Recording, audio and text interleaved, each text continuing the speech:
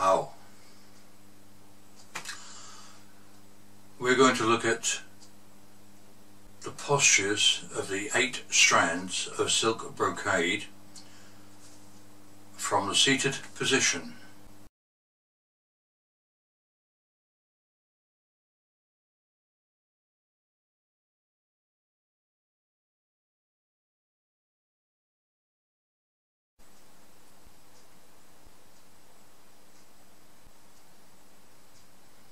Hello, how did you get on with Baduanjin number 1?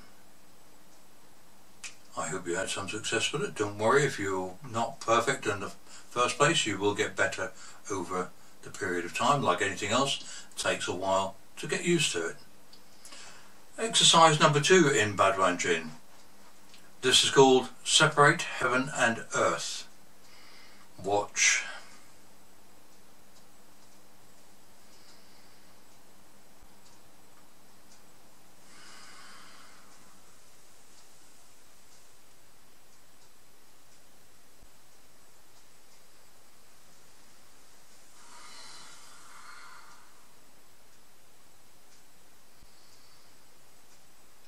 That is one sequence, coming back to neutral.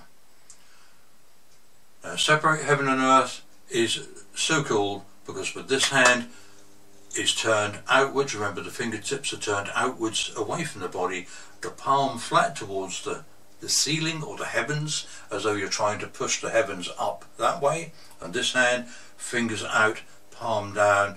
Behind you is trying to push the earth down, so it's separate heaven and earth. You reach the maximum stretch and then you relax, cross over and do the same the other side.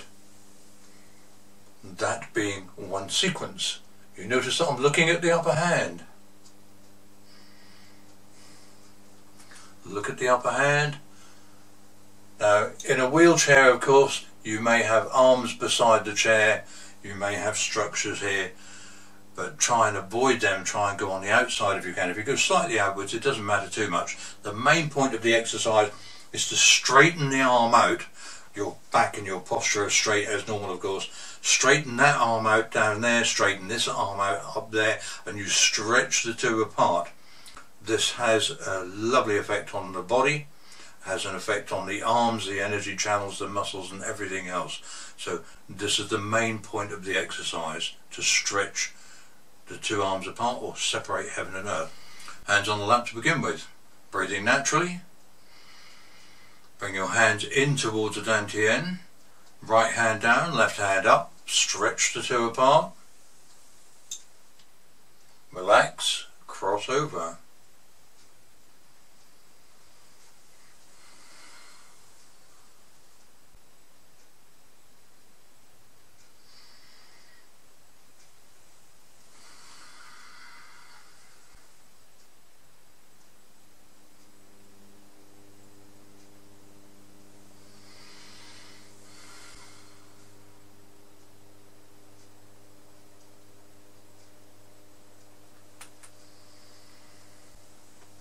Remember to stretch the two apart. Remember, get the fingertips pointing outwards and the palms flat to the floor and ceiling.